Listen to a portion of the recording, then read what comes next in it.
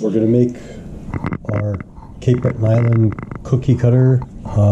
We've got a print of Cape Breton Island outline off the internet, and I'm going to draw simplified lines around the outside of it, and I'm going to exclude a couple islands. Might be a problem with some people, but to simplify my cookie cutter and make it better for baking, I'll do that. I'm going to make the cookie cutter out of the stainless steel, food grade stainless steel that I had cut into thin strips to make cookie cutters.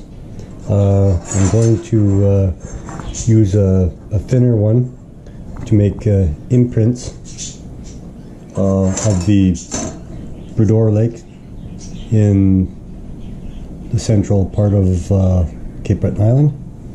And so I'll start drawing these lines and make them simplified.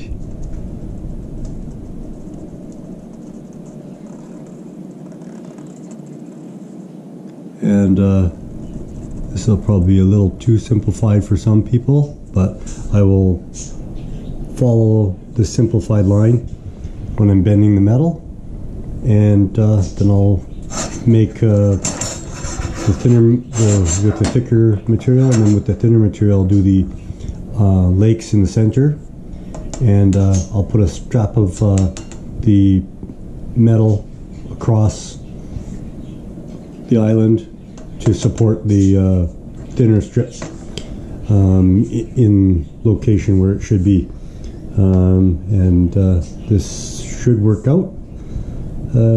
Let's see how it goes.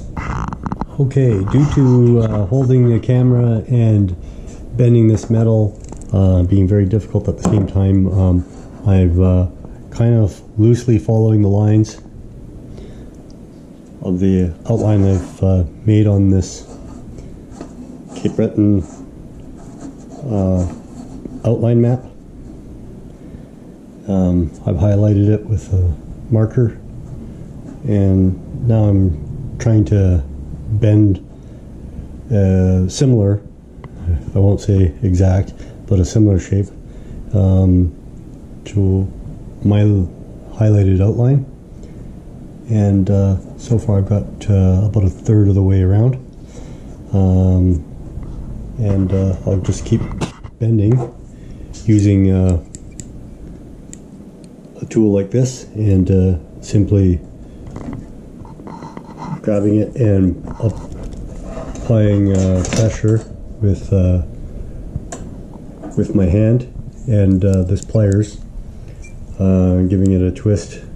You can't bend extremely sharp bends with this, but it works really well for cookies, because you don't really want sharp bends in cookies. Okay, so we're near complete on the outline of the Cape Breton Island cookie cutter. We just gotta probably cut it to length here a little bit, maybe leave a little overlap while we'll do a little spot weld.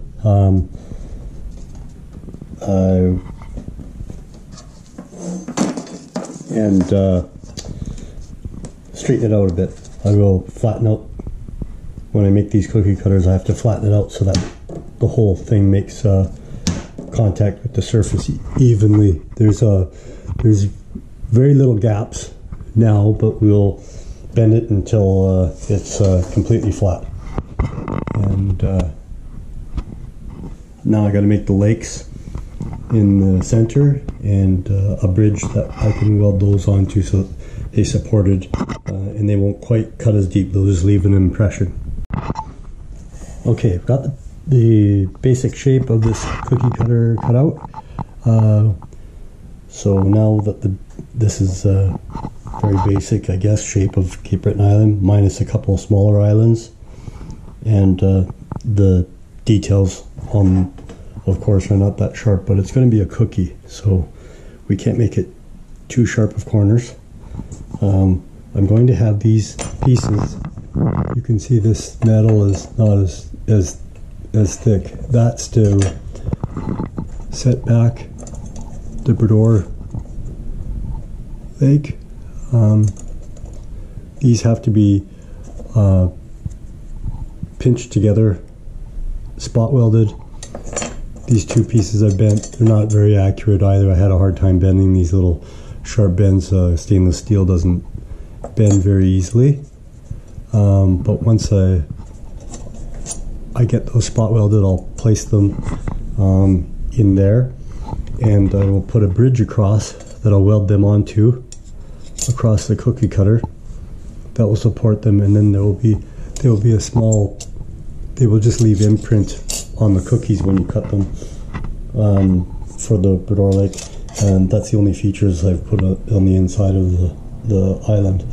And that will be how I do this Cape Breton cookie cutter, Cape Breton Island cookie cutter. So hopefully the welding turns out, and we'll see how that goes. We've got our piece here that we're going to weld, and a couple of the small bits. We're going to get welded on with that.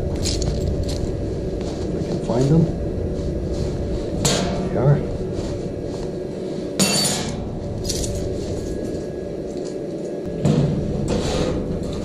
Okay, we got our clamp onto the table, and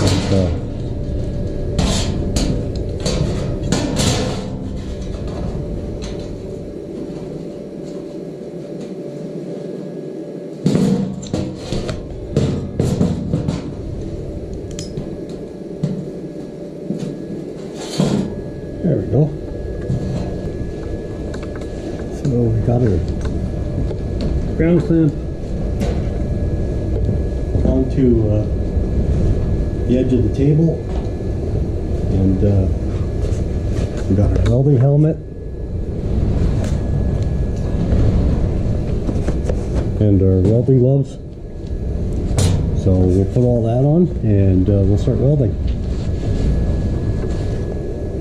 I don't know what setting I want this at, but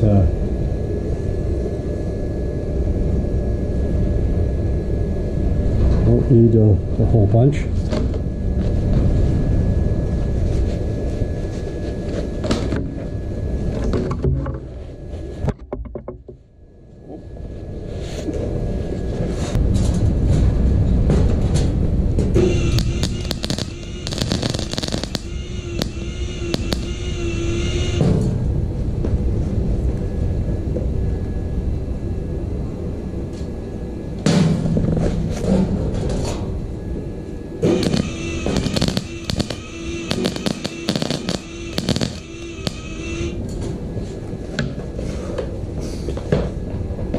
Okay, my little spot weld looks like it's in there okay. Take that out of there and see if it held.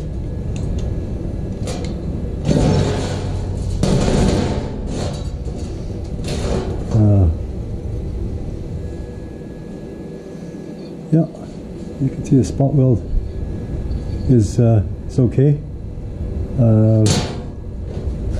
Not too bad. I'll probably just stick another tiny weld right here on the outside edge, but I'll stay away from this leading edge. This leading edge is where the cookie would actually be cut when we're cutting out the cookies. So we don't know what's in this metal, so we don't want it to touch the food if we can help it. Okay, our welds are not too bad. They don't have to be too fancy, but you can see I didn't weld right down to the edge. We want to stay away from that cookie edge. I got to clean it up a bit after. I'll just take a Brillo pad, scuff off those welding smoky stuff, whatever it is. So we've got that welded up, and now we need to get our little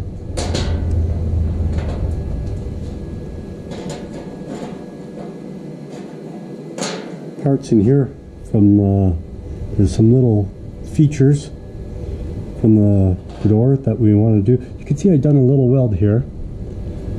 This is how I do it. Just put a little glob of weld on there and then grind it off a bit, because it's hard to control this, but that's enough to hold this. So I'll grind that off, and then we'll line these up in here to approximately where they're going to be, and we'll weld them on with this plate. I've drilled some holes through so I can weld from the other side, and I'll weld those pieces on